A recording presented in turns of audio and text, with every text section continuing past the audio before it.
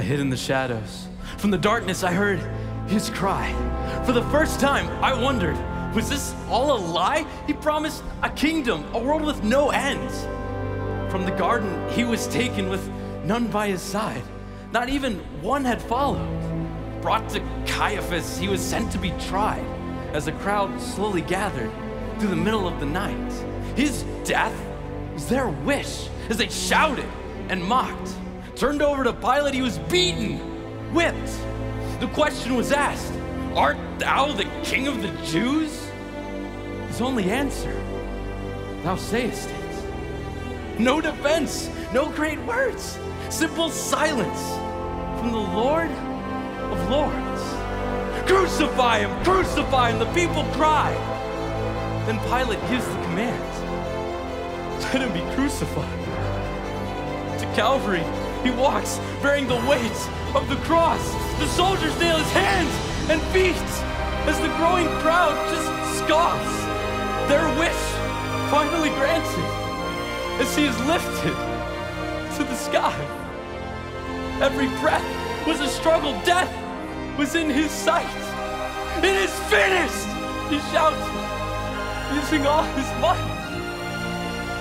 The hand of the Father in the light of the Son, for the first time separated from his begotten Son. The ground began shaking, the rocks split apart, pierced by a sword.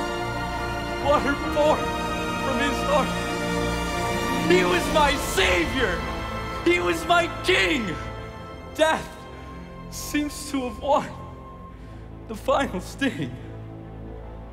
His body was taken down by those who loved him most. All the hope he had promised seemed forever gone.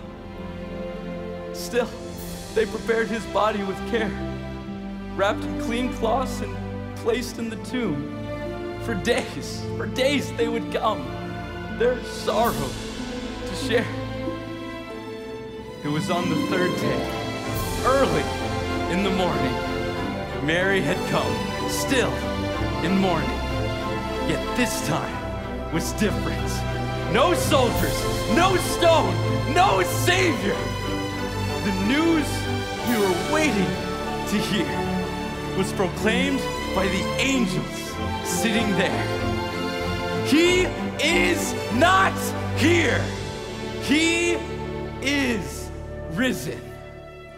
Because he lives, my future is secure. Because he lives, one day I will see him face to face. Sorry now where Christ has led.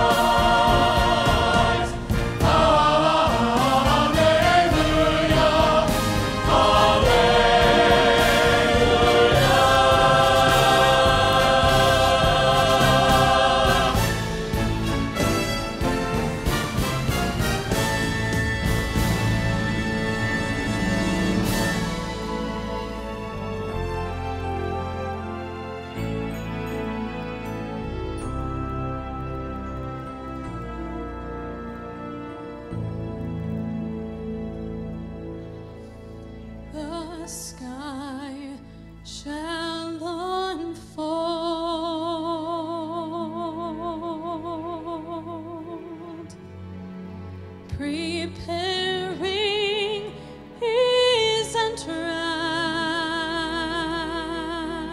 entrance, the stars shall applaud him with thunders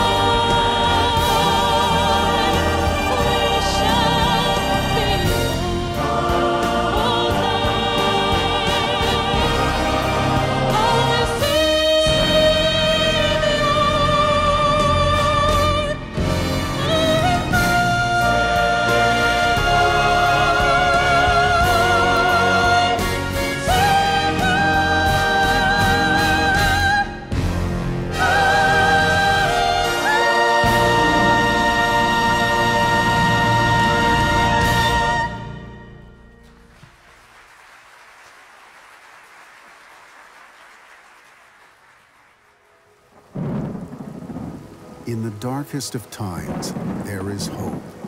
When all seems lost, there is faith. Just when evil seemed to prevail, there is the empty tomb. And because he lives, we can live too. No matter who you are, you can call out, cry out, because Jesus is alive. So will you rise to walk in newness of life? Will I Rise? With Pastor Jim Scudder Jr. And that is the question, isn't it? And that's the question that so many people have asked throughout the centuries. I think most people that have ever put their head on a pillow wonder about death, wonder about what happens after death. The famous psychiatrist who invented psychoanalysis, Sigmund Freud, called it the painful riddle of death. The smartest humans still can't figure out what is beyond the grave. So we have to rely on something outside of us, or someone outside of us. And here at Quentin Road, we still believe the Bible. And kind of that's an odd statement. You say, well, you know, every church believes the Bible. Well, it's not really true, actually. Quite a few churches don't believe that this is what God has told us, or that there have been errors that have entered into this book. And in order to answer the question, will I rise, because that is the question, will I rise? We must first ask the question, did Jesus rise? Why is that such an important question to answer? Because if he rose, then everything in this book is true. If he didn't rise, then everything in this book is a fraud, and we're really wasting our time. I mean, the cinnamon rolls were great, but that's about it, right? We might as well live life to the fullest, not worry about anything else, because we live, we die, we cease to exist. The Bible doesn't say that. Certain religious people have suggested that, or perhaps were misquoted recently, that there isn't a hell. But my friends, Jesus speaks of a hell. And the Bible speaks of a hell. And I'm not here to scare you, but I'm here to just say that if there is a heaven and there is a hell, we better make sure we know where we're going before we die. So that's why we're here today, to answer that question, will I rise? This is a 3-part series. Today we're going to talk about the prediction of the resurrection. We have to answer the question, did Jesus rise? And if it was foretold hundreds of years before he was even born, then that's pretty amazing. And then we're going to talk about the proof of the resurrection the next Sunday, next week. The proof of the resurrection. How do we know for sure that Jesus did rise? And there are historical facts that we're going to look at, kind of like an attorney looking at a person on trial. And we're going to look at those things, and then we're going to, the third Sunday, talk about the power of the resurrection. If it was predicted and proven as a historical fact, what does that mean to me?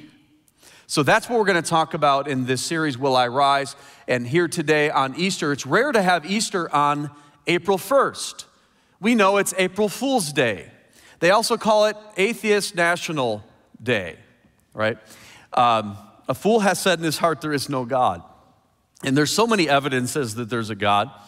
But we believe there's a God. We believe that on Easter Sunday, Jesus arose. And I know one of our Sunday school teachers was asking one of your kids, do you know what happened to Jesus on Easter? And the kid didn't say anything, was silent. So the teacher said, well, it begins with an R. And the kid said, recycled? One pastor was making sure that the kids were listening to his preaching, and he asked one of the boys right after the service on Easter, he said, little Johnny, did you learn anything today? Little Johnny said, oh yeah. Yeah, today I learned that Jesus, he came in on a donkey, and they waved palm branches, and then and then they arrested him 4 days later, and then he was beaten, and then he was nailed to a cross, and then he died, and then they put him into the tomb, and they put a big stone over the tomb. And the pastor said, "That's right, good job. Anything else?" He said, "Yeah." And then in 3 days, the stone was rolled away, and Jesus stepped out of the grave. And if he saw his shadow, there'd be 6 more weeks of winter.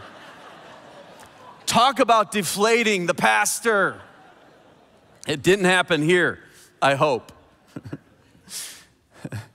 What is it that happened on Easter, and why is it so important? Why is it literally so pivotal within history? Here we are, thousands of years after the day which Jesus died, 3 days later rose again, and we are gathered here in a church on a Sunday. Just the very fact that we're sitting here on a Sunday, do you know Sunday wasn't the second day of a nice long weekend? Sunday was the first day of the week. If you go to Israel today, we were just there a few weeks ago. Today, they're all going back to work. Sunday's the first day of the week. We say, no, Monday's the first day of the week, because this is kind of the culture we've grown up in a kind of a Judeo-Christian country, but the Christians worship on Sunday. Why is that so important? It totally changed the day of worship. Something major happened on a Sunday to do that. Just the very fact that we're sitting here on a Sunday, I think, is another proof of the resurrection. But let's talk about, was this really predicted in what we call the Old Testament? It's the Hebrew Scriptures, and we're going to go through some of the Hebrew Scriptures. We're not going to go real long today. Don't say amen. But we're going to look at the fact, did Jesus rise? If he did, then will I rise? And the first thing we're going to look at today is the prediction of the resurrection. This is astounding. If you'll have an open mind today and really look at this, you will, I really believe you'll be convinced, or you'll just have to close your eyes and say, I know what it says, but I still don't believe it. Well, that's your option. Christianity really comes down to faith. But I don't believe it's blind faith. I believe there is so much here that proves that this is true history, and fulfilled prophecy is one of those things. So let's look at that. The Bible says if Jesus or the Messiah is God, we're going to notice some things. One, in Isaiah, it tells us that he's going to be born of a virgin. Well, we know the Gospels, the true history of the Gospels tells us that Jesus was born of a virgin. That's a pretty big deal. Number two, that he'd be born in Bethlehem. Some people say, well, Jesus just self-fulfilled some of the prophecies. How do you self-fulfill where you'll be born? And he was born in Bethlehem, and Micah tells us that. That he would be coming from Abraham. Okay, we find that in Genesis 12, of the tribe of Judah. You know, there were the 12 tribes. It's pretty amazing that they would zero in on which tribe he would come from, the tribe of Judah. In Jeremiah 23, it tells us that he'll be a descendant of David. David was of the tribe of Judah. David was first a shepherd boy and then the king, King David, that he would be descendant of David. And we know David was born in Bethlehem, and Mary and Joseph went back to Bethlehem, both Mary and Joseph descendants of David. They had royalty in their blood, and so did Jesus. He would be a performer of miracles, and Isaiah tells us that. And of course, we know Jesus was a great miracle worker. As we toured Israel, we had 126 people from this church and other places around the country. We go every 2 years, and every site that we went to a place where Jesus did this miracle. Jesus healed this man from paralysis. Jesus healed this person from blindness. Over here, Jesus broke these loaves and fishes and fed the multitudes. I mean, site after site after site, miracle after miracle after miracle. All predicted in the Old Testament. Then we have that he would enter on a donkey in Zechariah. Last Sunday we preached about that, the triumphal entry of Jesus and how that was foretold to the day in prophecy in Daniel chapter 9. Now we're going to look at other things that were relating to the last day of Jesus' life. And by the way, I've only selected a few. There are over 100 pinpoint prophecies regarding Jesus as the Messiah. What are the odds that this would be fulfilled accidentally by somebody? It's astronomical. It's beyond our human brain to comprehend if this happened by random chance. So that leaves us to conclude that this was all predicted way ahead of time, so therefore he must be the Son of God. Psalm 41 verse 9, look at that with me. And we've provided you, by the way, in your bulletins, a handout of our verses. We do this every Sunday, and it kind of gives you, here's what I don't want at Quentin Road. I don't want you to say, well, that's your opinion. I literally want to say, thus saith the Lord. This is the Bible. And I want you, see, some churches just say, just trust the priest, the pastor, the man of God, that they're telling you the truth. I don't want you to do that. I don't want you to trust me. I mean, I do want you to trust me. But I don't want you to just take my word for it when it comes to the Bible. I want you to look at it for yourself. So we put it on the screens. We give it out to you. Hopefully you have a Bible. You can look these up in your Bible. And here are just some of the prophecies that predicted hundreds of years beforehand Jesus' final day. Number one, that he would be betrayed by a friend. It says this in Psalm 41 verse 9, yea, mine own familiar friend, in whom I trusted, which did eat of my bread, and hath lifted up his heel against me. And we know in Scripture that in the Garden of Gethsemane, right there on the foothill to the hill, Mount Moriah, where the temple stood, where the Mount of Olives was going up, right there, Judas, one of the 12, a pretty close confidant to Christ, definitely an important figure, betrays Jesus with a kiss. Incredible, betrayed by a friend. You might have been betrayed in your life. Surely you've been betrayed in your life. And it's terrible to be betrayed. It's terrible to have someone turn on you. But if it's a friend, it's just horrible. And this is what happened to Jesus exactly as predicted in the Scriptures, hundreds of years before he came. It also tells us in Zechariah 11:12 that he would be sold for 30 pieces of silver. That's very significant. It gives us precision. 30 pieces of silver. My dad used to say it wasn't 29 pieces of gold. It was 30 pieces of silver. By the way, some of you have asked about my dad. He had a mild heart attack a couple weeks ago. And I don't believe there's such a thing as a mild heart attack, you know? But he's doing fine. He's gonna have some sort of heart, either open heart or a procedure to replace a valve. But I appreciate your prayers. That means so much to me and to him and to my mom and to our family. Thank you for that. 30 pieces of silver is significant, more than just it was predicted way back in Zechariah's day, but that this was the exact price. If you had a servant and your servant was accidentally killed, the person that accidentally killed your servant would owe you 30 pieces of silver. Why is that significant? Because Jesus said he came as a servant. He came humbly. He came for one reason. He came to die on a cross for you. Now that's significant. 30 pieces of silver. Well, it just, I don't really believe the Bible. You have to deal with this. You have to deal with this. One of you, we were speaking at breakfast and you said, just a short time ago, I was an atheist.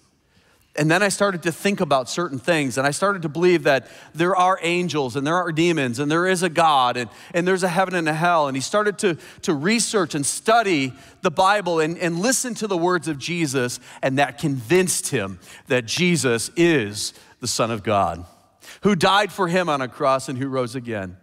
You go from atheist. If you're open-minded, I don't believe you can stay an atheist or an agnostic. If you're open-minded and if you really want to listen, it's all right here. The Bible also in Isaiah 50 verse 6 tells us that Jesus was going to be spat upon and beaten. Let's look at that. I gave my back to the smiters, my cheeks to them that plucked off the hair. I hid not my face from shame and spitting. I You know, even if someone spits on you accidentally, you're talking and you're at a meal and, you know, a little piece of food comes, that probably happened today, right? You know, it's so embarrassing, and the person that did it will pretend like they didn't know it happened, and the person that happened to, I mean, we don't like that. But if someone spits on you intentionally, and if this was, the Bible says Jesus is the creator. He literally spoke and all this came into existence. By the way, that makes a lot more sense to me that we evolved from a monkey, we evolved from the rock. I think the Bible's version of how we got here makes so much more sense, okay? But can you imagine the creature spitting on the creator? Now that is terrible, but predicted. They said that he would be, his beard would be ripped out, that he would be flogged. And as we were watching our first song today and the drama of Jesus being beaten, it just, tears were in my eyes. Tears were in my eyes. Why? Because this is how much he loved me. This is what he did for me. He was ridiculed. He was spat upon. He was beaten. He could have just had a thought and we would have been just zapped, gone. You know, scientists still don't know what holds everything together. We know how a lot of this works, but we don't know what keeps everything together. The Bible says Jesus keeps everything together. And as they were ridiculing him and spitting at him and mocking him and flogging him and ripping out his beard, he could have just in one thought annihilated them. But he didn't.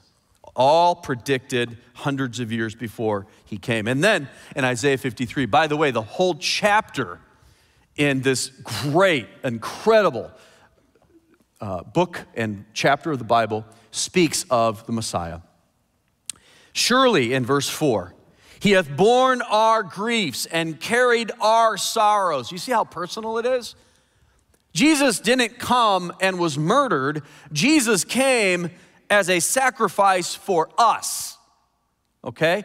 Look at all the times it refers to us. Our griefs carried our sorrows, yet we did esteem him stricken, smitten of God, and afflicted. But he was wounded for our transgressions. He was bruised for our iniquities. The chastisement of our peace was upon him, and with his stripes we are healed. All we like sheep have gone astray. We have turned everyone to his own way, and the Lord hath laid on him the iniquity of us all. I didn't list this verse, but in chapter 12, it talks about Jesus being numbered among the transgressors. Do you know Jesus wasn't alone at Golgotha, at the hill of the skull? He was not alone. He was in the middle, and there was a thief, someone that truly deserved to die on each side. By the way, there's a sermon right there. One of the thieves looked at him, and without being water baptized, without giving to charity, without reforming his life, without being able to do any good works, he said, "Remember me." Simple faith. Remember me. And Jesus said, "Today you will be with me in paradise." All of this predicted hundreds of years before he came, that he would die for sinners. He would die by crucifixion. Now that is astounding. Why? Because crucifixion wasn't even invented yet. The Romans are the ones that made crucifixion a public, humiliating, terrible way to die. They would make sure it was public. They put him on a cross so people could see him. Crucifixion was one of the worst forms of death because it was a slow, painful death. You had to, crucifixion was, the death came from suffocation. So as you're hanging there, you can't breathe, and you have to lift yourself up to breathe. And eventually your strength goes out of you, and you literally die from suffocation. But the Bible actually says Jesus died from something different. He died literally from a broken heart. Now, could the Bible really have predicted crucifixion? Let's see what it says in Psalm 22. By the way, Psalm 22 is another full chapter. If you read the whole chapter, my God, why hast thou forsaken me? That's hundreds of years before he came, in the beginning of of Psalm 22. But in verse 14, it says, I am poured out like water. All my bones are out of joint. My heart is like wax. It melted in the midst of my bowels. My strength is dried up like a potsherd. My tongue cleaveth to my jaws. You remember, Jesus said, I thirst. Thou hast brought me up into the dust of the earth, for dogs have compassed me. The assembly of the wicked have enclosed me. They pierced my hands and my feet. This is incredible. Predicted hundreds of years before he came, even before crucifixion was a thing. Then the Bible says that no bones would be broken. Why is that significant? Because usually at the end of the crucifixion, they would come and break the legs of the bones so they couldn't push themselves up anymore and breathe, and it would just be a quick end to what was a long and painful death. They broke the legs of the thieves. They came to Jesus, and he was already dead. Just to make sure, they pierced his side, also predicted. Not one bone was broken. It says in Psalm 34:20, he keepeth all his bones, not one of them is broken. This is amazing. It also says that his clothes would be gambled for in Psalm 22:18. They part my garments among them. They cast lots for my vesture. You know, there's a place that we usually go to in Israel, in Jerusalem, in the old city, and there's an etching on the floor. It's an old Roman stone, 2,000 years old, and there's a game etched into that stone, and you can go there, and they call it the game of the cross. They say they literally, the soldiers would gamble for the effects of the prisoners that would be crucified. And just as predicted, they part my garments among them. They cast lots for my vesture. So was Jesus' garments gambled for. Well, it's just all coincidence, right? Isaiah 53 verse 9 tells us that his grave would be with the wicked and the rich. In other words, he would be buried in the grave of a rich sinner. Well, we're all sinners, but this grave wasn't designed for Jesus. It was designed for someone else. It was designed for a rich man. It says in Isaiah 53:9, he made his grave with the wicked and with the rich in his death. Do you know the Bible tells us that Jesus was hastily buried in the tomb that wasn't designed for him, but it was designed for Joseph of Arimathea, a high up official, a rich man within Judaism, a believer secretly that Jesus is the Messiah. And him and Nicodemus, we read about him in John 3, quickly came and took the lifeless body of Christ and put him into the tomb. And then we have some glorious news. Isaiah 53 verse 10, yet it pleased the Lord to bruise him, he hath put him to grief, when thou shalt make his soul an offering for sin. And that's terrible. The darkest day of all humanity was the day that Jesus died. Actually, the earth grew dark and shook. It was so bad. But then the prophecy starts to ramp back up from the most dismal point in humanity to the most triumphal point in humanity. He shall see his seed. Now, wait a second. He was cut off from the land of the living. He was dead, predicted. But now it's predicting that he shall see his seed. He shall prolong his days. So how do you have a dead person whose days will be prolonged? The resurrection. The resurrection. And the pleasure of the Lord shall prosper in his hand. Psalm 16 verse 9. Therefore my heart is glad, my glory rejoiceth. No one's here mourning today. We're here rejoicing today. For he is risen. He is risen indeed.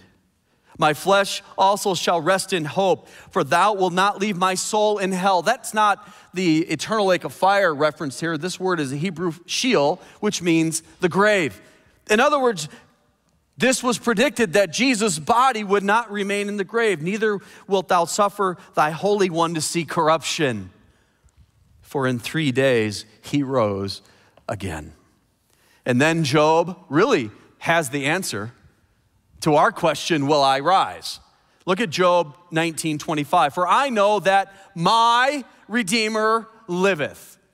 Those are 3 wonderful words, and I hope you can say that. I know that my Redeemer liveth, and that he shall stand in the later day upon the earth. And thou, after my skin, worms destroy this body, yet in my flesh shall I see God. Job had hope in the resurrection. I have hope in the resurrection. I hope you have hope in the resurrection. We were just in Jerusalem, just outside the city walls, just outside the gate called the Damascus Gate. Remember, this road was a busy road. They would make it a very public spectacle where Jesus died. There was a hill called the Hill of the Skull. That's what the word Golgotha means, and actually that's also what the word Calvary means. A place of the skull, a hill of the skull. That's just right here, just to the left of that. If you're standing with your back to the Damascus Gate, the Hill of the Skull here, he would have been crucified there at the bottom of that hill. Just over here, literally probably 200 feet, is a tomb. And I want to show you a video of that tomb.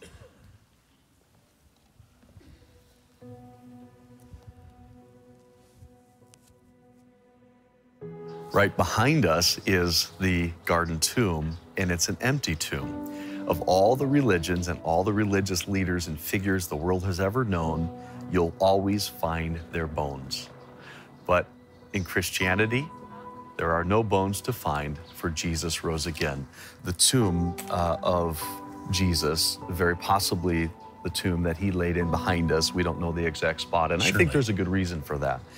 I think if we had an exact spot, we would worship the spot. Yes, we're inclined to do that. But worshiping God is the key. Worshiping Jesus. We don't worship a place, we worship a person. Yes. But we do recognize there is an empty tomb. Oh, yes. And you have been able to go in and look at some of the details of that tomb. Explain the tomb.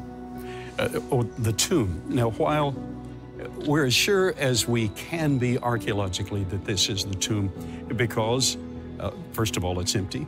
There were changes made to the tomb at the last moment to accommodate a taller person. Jesus was reputed to be taller than the average Jew. Outside, there is a deep set peg of iron that you just can't get out of the rock of the face. It was driven deep, apparently to hold the band that sealed the huge stone, the circular stone. In addition to that, when you look at the photos of the tomb, I was mystified decades ago when I saw photos of the tomb. There's an area that is blocked in. Well, actually, the early Christians cut the face of the rock so that they could assemble outside regularly and look inside and be reminded as the service was held that it was empty. And to me, that is absolutely awesome. These are marks. These are marks that indicate that we're at the right place. But God is spirit, and they that worship him must worship him in spirit and in truth. So we're not anchored to a place. We're anchored to the living God and the risen Christ. There's a fact of history, and that is Jesus arose. And the resurrection, I think, is that cornerstone of not only history, but also of proof of the gospel message and proof that God loved the world and proof that Jesus is the Son of God. It's all the tomb. It's all the empty tomb. The resurrection of Christ is so important. This is the place of the anchor and the launching ground for eternity. The resurrection is the constitution of the Christian faith. Isn't that a beautiful place? And it is empty. And because of that, because of the power of the resurrection, we can have the power of God in our life to avoid hell and to go to heaven. In Philippians 3:10, it tells us that we can know him and we can know the power of his resurrection. Do you know him? Do you know him? There was a young girl, 15 years old, vibrant, prime of life. Everything was going good. Her name was Katie. Suddenly, she came down with a disease, and that disease racked her body, brought her into paralysis and near blindness. The doctor was outside the door talking to the parents, Katie in the room, and the doctor said to the parents, "I'm afraid Katie has seen the best of her life, and it's only going to get worse from here." And Katie said, "I heard you, and you're wrong, because my best days are yet to come when I shall see the King in his beauty." Don't you wish sometimes we had that faith, the faith of children? Well, you can have that faith. The Bible says that we've all sinned and fallen short of the glory of God. That's true. And if you're going to argue with me on that, I really have nothing to argue with you on.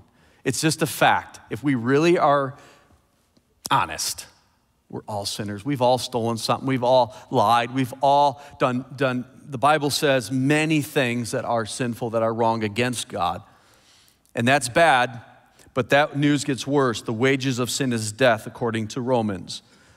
We're all sinners, Romans 3:23. The wages of sin is death, Romans 6:23. So that means all sinners will go to hell, the place designed for the devil and the demons. We all believe there should be a place called hell for the really bad people and the devil, but we don't think we should go there. Well, my friend, we should go there. That's what we deserve.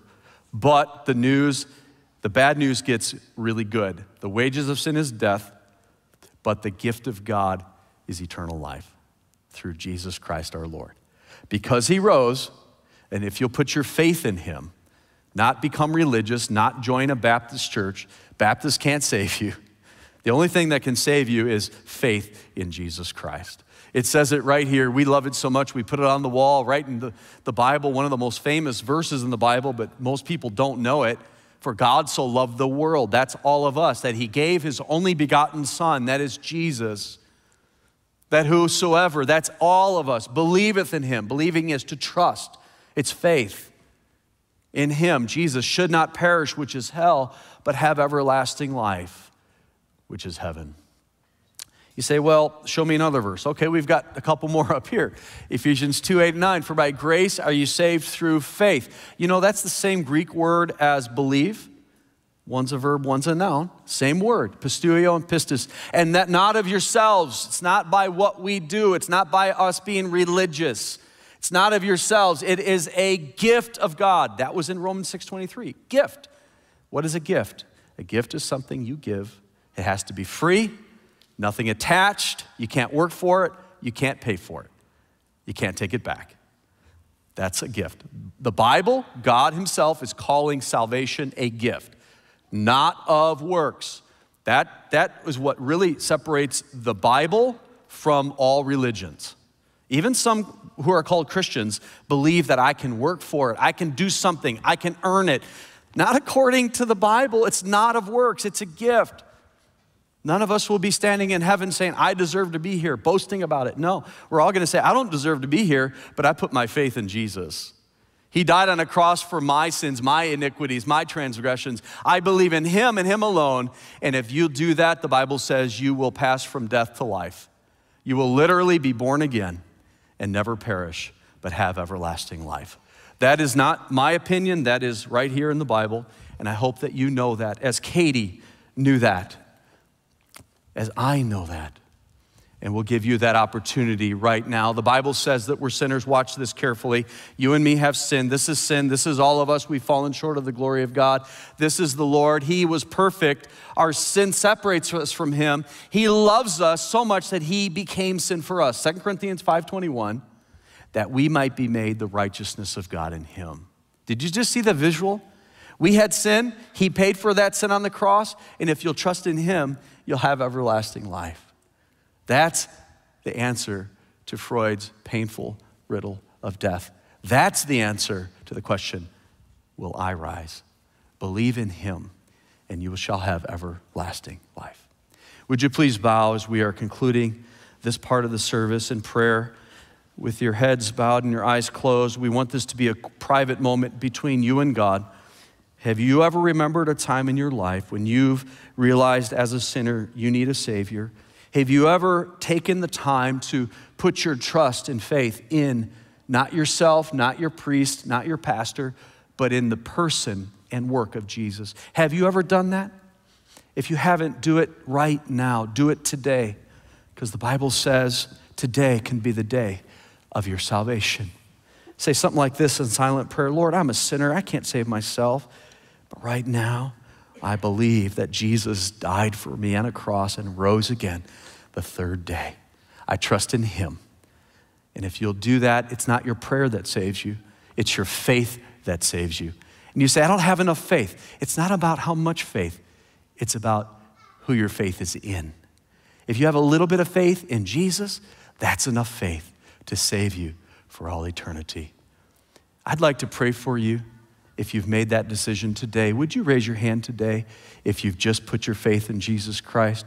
Just raise it up for a moment. I won't embarrass anyone, but I'd love to pray for you. You're saying by raising your hand, Pastor Scudder, today I put my faith in Jesus Christ. Can I pray for you? Would you raise your hand today?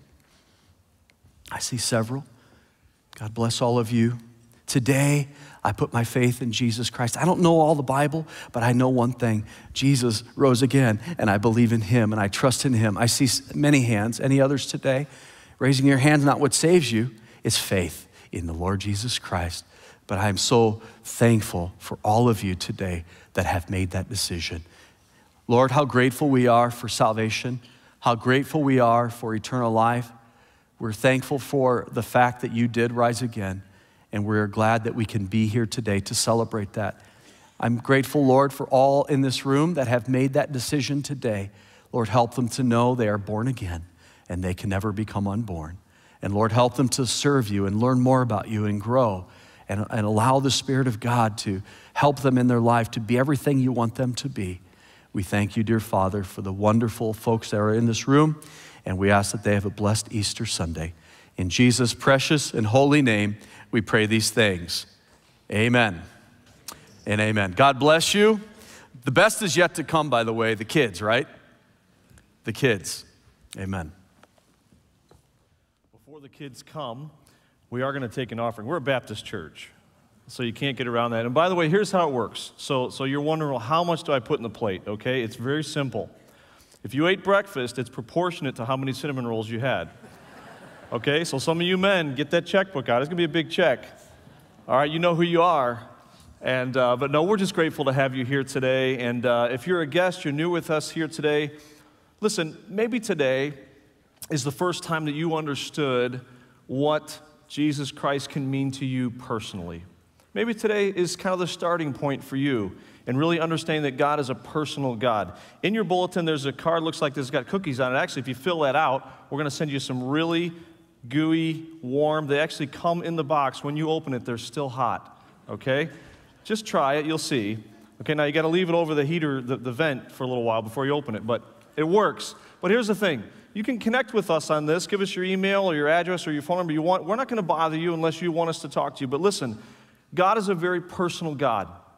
And he wants to have a personal relationship with you. It's not just another religious experience. It's not just another denomination. God and his word is very personal.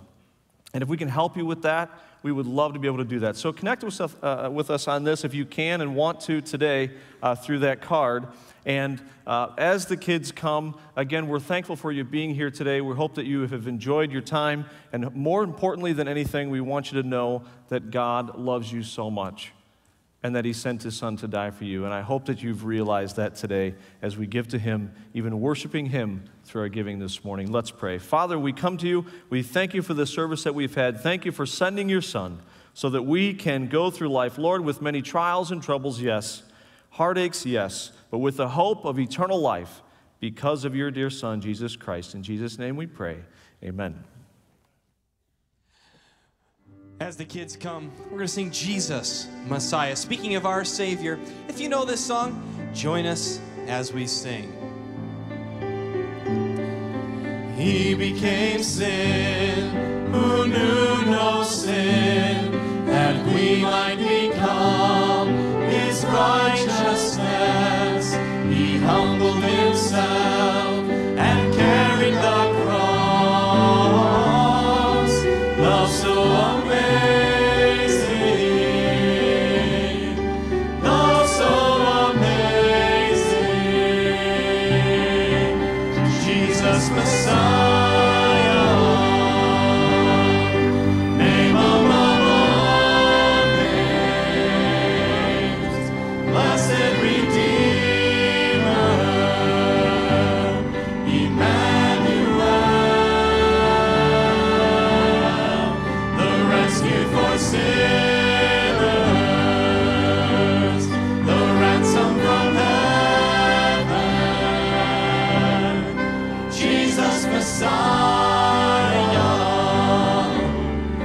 Lord of all. All our hope is in you. All our hope is in you. All the glory to you, God, the light of the world, Jesus Messiah, name above all names, blessed Redeemer, Emmanuel, the rescue for sinners, the ransom from heaven, Jesus Messiah, Lord of all. Jesus Messiah, Lord of all.